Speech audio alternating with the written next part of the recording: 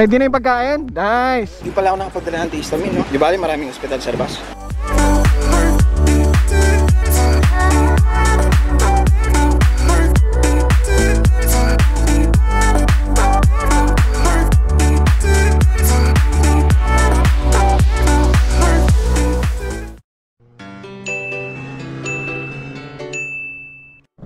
Alright, so tapos na tayo dito sa falls. Marianitos na.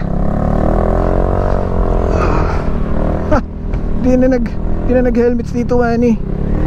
Anyway, so nagtanong kami kung nagbibigay sila ng booking confirmation. Hindi daw. So parang yung ginawa namin na ang gawin nyo, mag-book kayo sa isang beach resort, and then drop by na lang kayo dyan, no? On the way na lang. Righty? So from there, a few minutes na lang daw eh. Parang a few kilometers away na lang yung Marianitos. Let's go!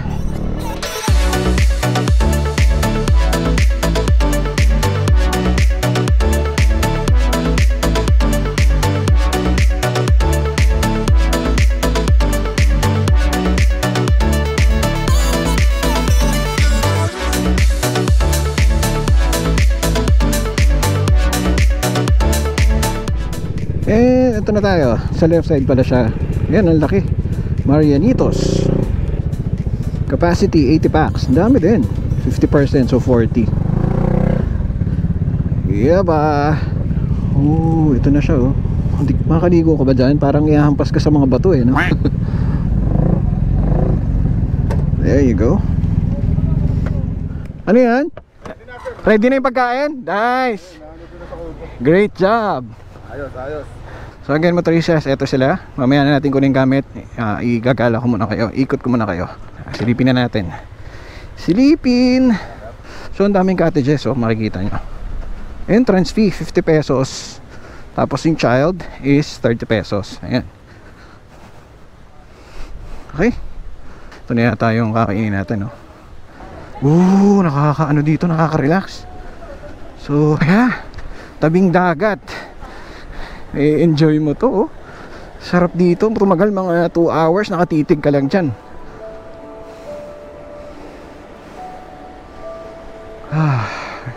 Siyempre dito tayo, tabing shore. What a view.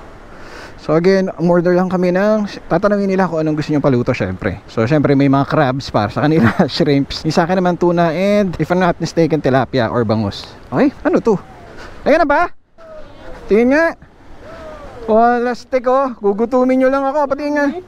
What? Siguro. Hindi, plato eh. Ito. Puro fish lang. Ito lang sa akin. Tuna, yung tuna isa. Hintayin ko. Ano to? Ano to? Fish pond? Ito wata irrigation nila. Ginawa nila na para ginawa. Irrigation? Tapos? Para dyan. Akala ko eh. Para paliguan eh. Okay, sabagay. Oh, may accommodation ba? Mamaya alamin natin. Pero mukhang no? Okay, kaya na tayo. Ito yata sila. Hello po. Okay, so nandito na nga tayo sa Marianitos, dito sa Real, Quezon. Para malaman nyo kung paano mag-book dito and paano makapasok dito sa Real, which is restricted, panoorin nyo yung una kong vlog dito. Okay, diniscuss ko doon yung mga requirements. Okay, in the meantime, tingnan nyo muna itong mga to. Kaya ang daming cottages dyan. Ang capacity nila dito is 80, no? Yun yung 100% full capacity. Pero kapag 50%, depende nga sa restrictions, 50% is 40, diba? So kung 40 packs, malaking grupo na yun, pwede na kayo. So maraming cottages dyan, pili na lang kayo. And eto, yan ang nasa harap natin, diba? Habang kumakain ka ng seafoods, sila pala yun. Napaka-bitter ko, no? Ayun, doon kami nakapwesto. Tapos yan siya. Ito nagluluto si ate, pwede kayo magpaluto at magpabili sa kanila. Siyempre magda-down lang kayo and in advance, umorder na kayo. Okay, tingnan nga natin yung kinakain nila. Ayun, may mga nyug pala tayo. Ito na yung mga food natin. Para sa'yo. Sige, yan, please, yes. Kasi yun yung pwede sa akin, tuna, laki. Ilang kilo yan? Mga 2 siguro yan, Oo. Tapos ito yung crab. Anong luto nito, crab? Hong Kong style. Chili Hong Kong style. Tapos ang alam ko, bawal na luto. Ano na Hong Kong, ano? Chili Hong Kong style. Chili Hong Kong style daw. And isa pang lutong bawal. Buttered shrimp. Yan. Nagugas na ba akong kamay? Hindi pa ata ako nagugas. Ano siyang pampatibay ni Sigmura. Yung nasa. Tapos ito pa yung isa pa rin pwede sa atin. Masarap na rin pinakita. Hindi pala ako nakapadala ng histamine, no? Di ba maraming ospital sa labas? Magkasawsawan niyo. Alright. So, sige, kain muna kami dito. Tingnan nyo muna ito sa taas.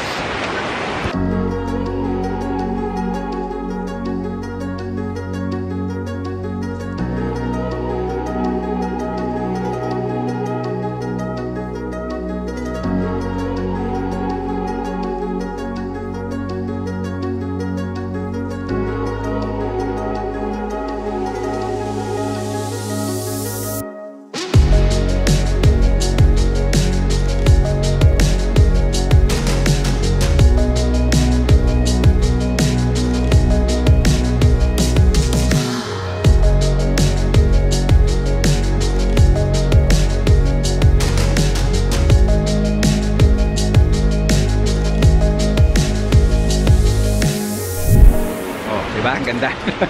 Kakain na talaga ako, promise.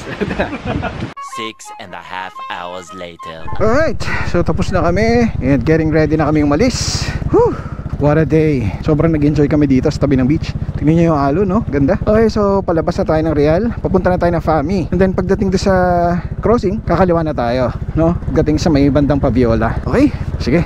Okay, so tail ulit tayo. Again, dito tayo sa Marianito's Resort. Pabalik na tayo ngayon, no? Alright, ito na.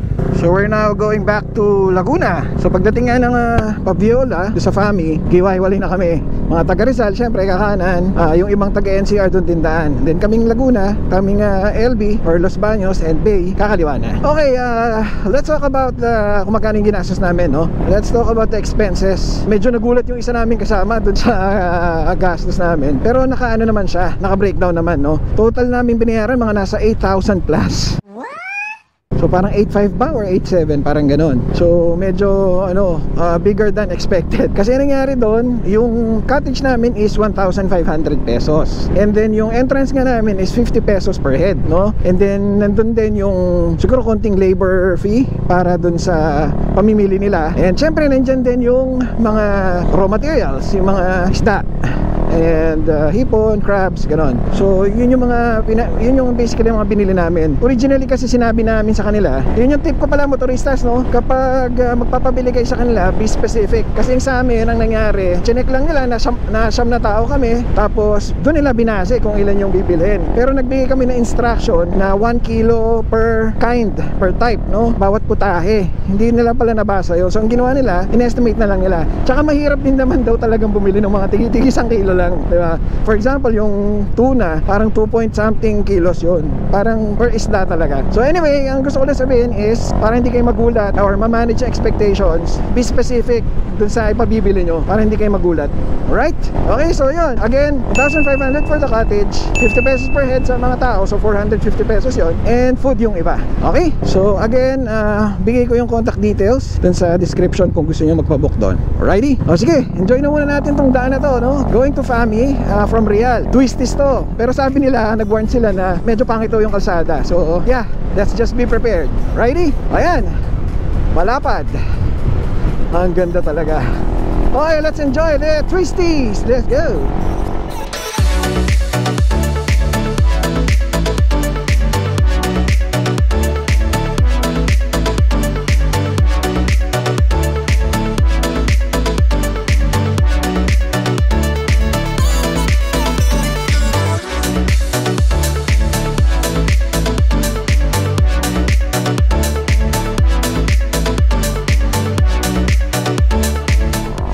Okay, sabi kasi nila pag medyo ginanahan daw silang dalawa naka big bike, tumuloy lang. So I guess dahil sila yung mga kasabay ko pa uwi, sasabay na ako sa kanila. Kasi mag-iwahiwalay na rin kami mamaya, mga taga Rizal yung mga yan. Hindi na pala ako nakapagpaalam sa iba nating kasama formally. So salamat ulit sa pagsama. Special appearance si Tito Manny, matagal na nawala. Again motoristas, mga nagtataka kung bakit yung iba hindi nakasama, obviously may kanya-kanya reasons yan. And majority is because of the pandemic. Pwedeng sa pamilya, pwedeng sa health, pwedeng sa negosyo. So let's just give them space and respect their decision, no? Alam ko sa inyo rin naman ganun din, diba? So ano na lang, let's just be understanding. Ready? So again, thank you kay Bro Jerome, kay Bro Paolo, kay Miss Willan for organizing and coordinating pala, no, with our contacts do sa mga booking natin sa beach resort and yung iba pang booking permits na kinuha natin, or booking confirmation pala na kinuha natin. Sila nag-askaso. Alright, thank you. And syempre kina Tankbag at kay Miss Charis. Alright, so again soon. Okay? Sige, let's try to keep up with the big bikes muna. Let's go.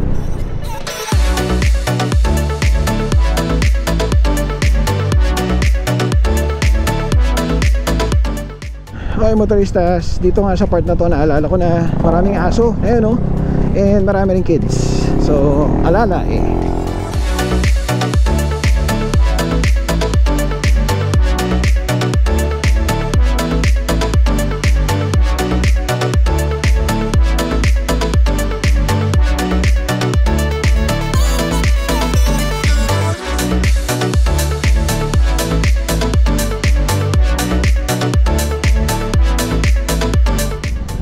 daming mga butas-butas, oh.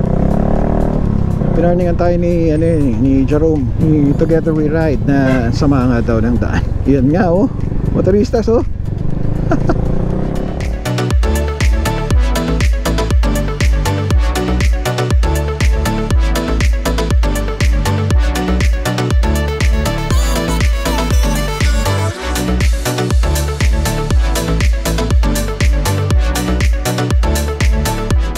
Malala nga, malala yung maraming parts dito sa kalsada. Kaya motoristas kung gabi, well, I discourage night ride dito sa bandang to. Maraming bubulaga sa'yo. At least pag ganito, malayo pa lang kita mo na agad eh. Kahit naka-ox-ride ka, may mga angulo kasi na hindi mo makikita kung gaano kalalim, saang part. Kaya alalay na lang. Ayan o, mga minor yan eh. May malalim din sa gitna. Ito, ayan, kita niya motoristas, malalim yun. Ayan, puti na. Siguro naman, maganda-ganda na to. So at least inaayos naman pala nila. They are aware. Kaya lang yung ganitong kalsada yung pag maulan madulas. Dami reklamo no. Hindi, sinasabi ko lang sa inyo para mag-ingat kayo. Kasi nga, safety tayo lagi sa motor, di ba? We prioritize safety. Okay? Sige, diretso na tayo.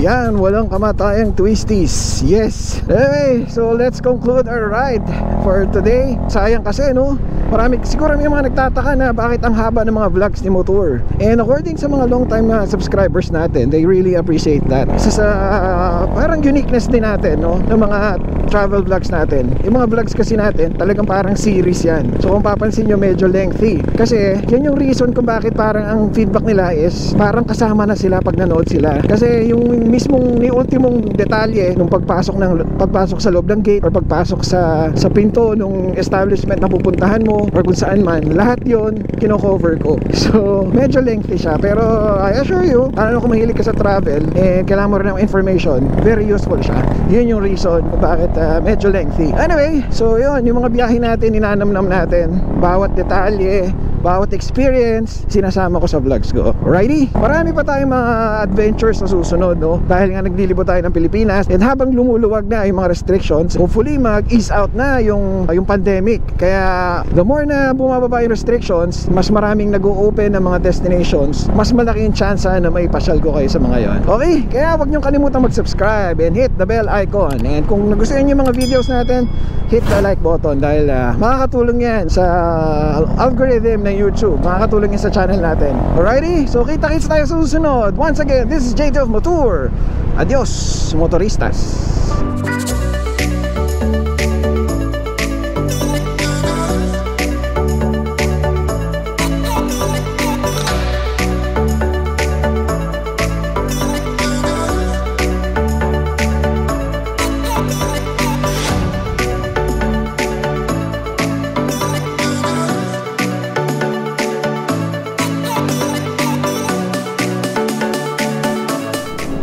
Thank you again pala dito sa mag-asawa kay Mr. Floro and Miss Maricar.